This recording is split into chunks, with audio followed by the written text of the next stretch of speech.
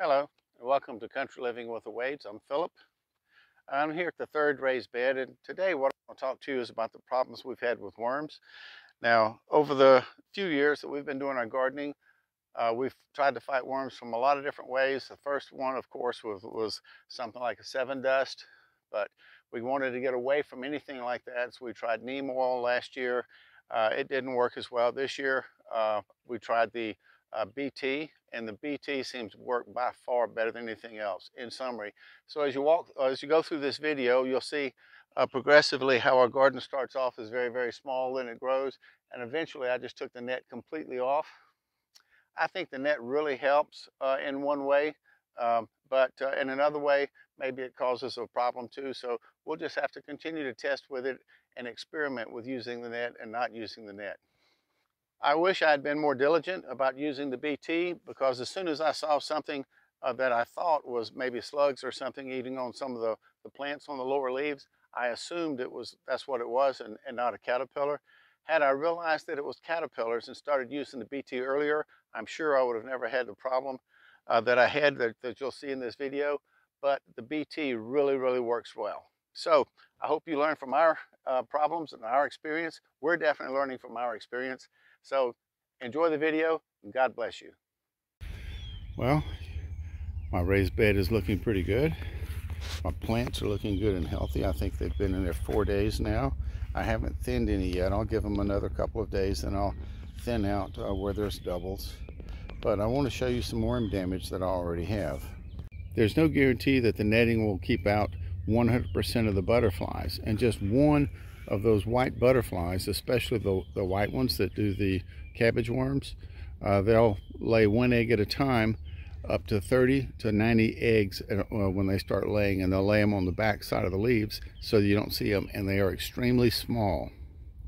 This is a leaf I picked a few minutes ago, and you see the little tiny holes in there?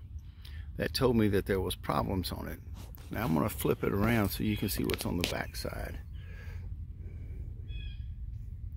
It's so small, I don't know if you can focus on it very well, but if I get close enough, can you see 3 worms on that? And it looks like maybe another egg at the top that hasn't hatched yet. There's 1, 2, and 3. Now, looking at them with a naked eye, I would not even notice those. But because I have the holes in the plants, I know that there's a problem. While the plants were in the nursery pots, they were not protected with a netting or anything, so they were exposed to any kind of butterflies or other insects. Just the fact that these have already hatched, I want to say this was at least 5 or 6 days earlier, well before the netting was put over. Now that I know I have a problem and there are worms that I can see, it's time to put the BT on the plants. So this is the product I'll be trying. A Monterey BT for organic gardening. Controls worms, caterpillars on fruits, vegetables, ornamentals, and shade trees. Now, I've tried other products like neem oil, and I haven't really gotten the results that I'd hoped for. So maybe this one's it. So, and you can spray it on, it doesn't affect people at all. You just spray it on the back side of the leaves and directly on the caterpillars if you can see any. And maybe you have to repeat it in about 5 days if there were a lot of eggs. When they eat it, they lose their appetite and they starve to death. It cost, I don't know, $22, something like that. Nobody had it in stock, so I had to order it online.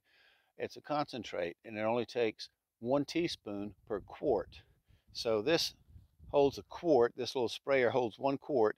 So I put 1 teaspoon in it, and that's all I've used out of it. And another good thing is since this is a bacterium, there is about a 5-year shelf life on this, so it lasts a long time. You see that one? That's a female. See how large the dots are on her wings?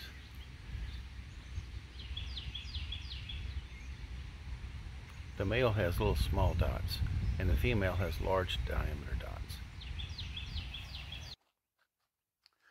There's one thing that's good to know about these white butterflies that make the cabbage worms, and they're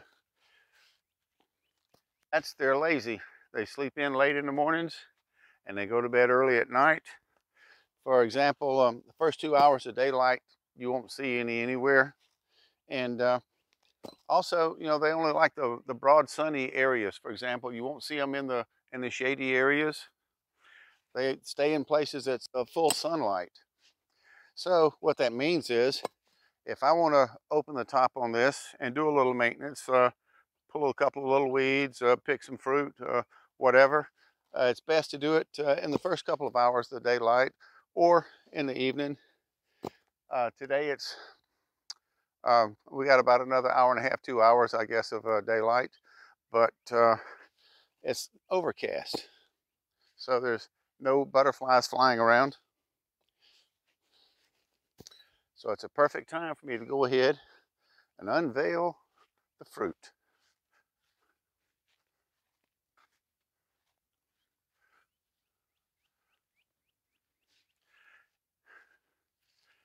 It's that easy.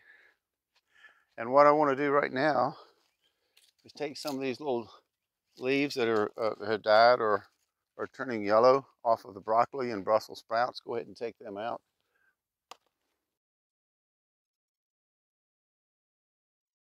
I'm really pleased with doing this 3 high.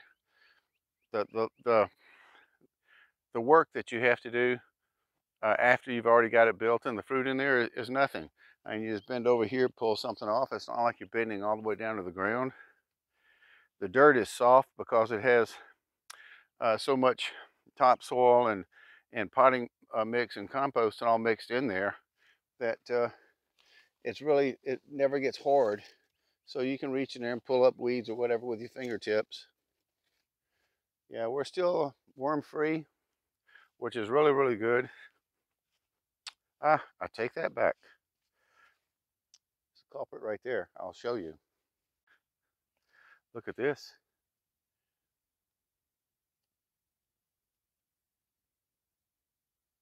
That looks like a type of armyworm.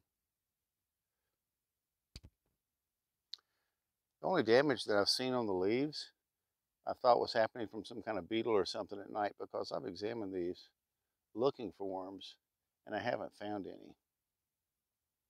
But this right here, that has to be from him, because that's where he was at. Well, what have we done? Look at that. All the lower limbs of the broccoli and the Brussels sprouts I went ahead and I pulled off, which I would normally do anyway. But with the worm situation that we've got, it was just on the Brussels sprouts, but now it's on the broccoli as well. I need to show you this. I wish I could say everything was a success in everything that we do. I mean, the Brussels sprouts looking good. No real problems anywhere showing on that one. Some leaf damage down there, but not much. A lot more leaf damage down here.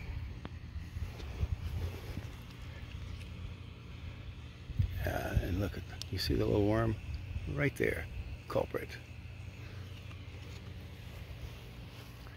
Little tiny, tiny worms. But look at the damage to the Brussels sprouts. See those? Just eating up the lower Brussels sprouts. Now the upper Brussels sprouts are still good. They're not large yet. And the same over here, the lower Brussels sprouts. But that one is maybe the worst. But look over here. You can see a little bit of worm damage there.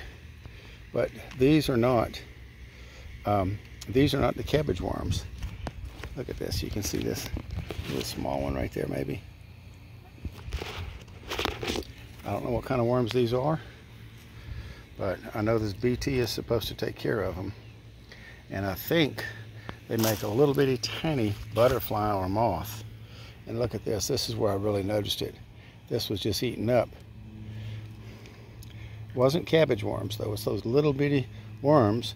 And I was thinking I had something eating it at nighttime, like some kind of a slug. But then when I looked at the Brussels sprouts and I took one off and tore it apart and I found one of those little tiny worms in there, that's when I realized this was worms, and I probably had one of these little bitty tiny moths or butterflies, whatever it is, entrapped inside my net. So now I've sprayed everything with BT. I'll spray again in 5 more days. I'm going to leave the netting off, go ahead and take it off and fold it up. and leave this open to the outside and just spray it every 5 days with BT. Then we'll see how that does. You see here, there's one right there on this leaf.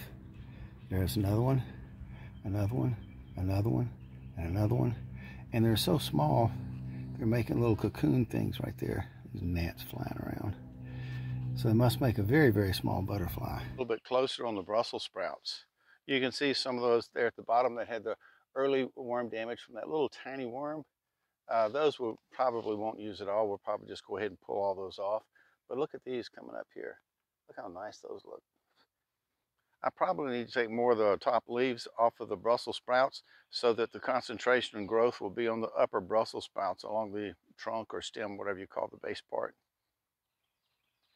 But it's really looking good. Apparently we're getting some kind of caterpillar in the carrots. Look, there's another one right there.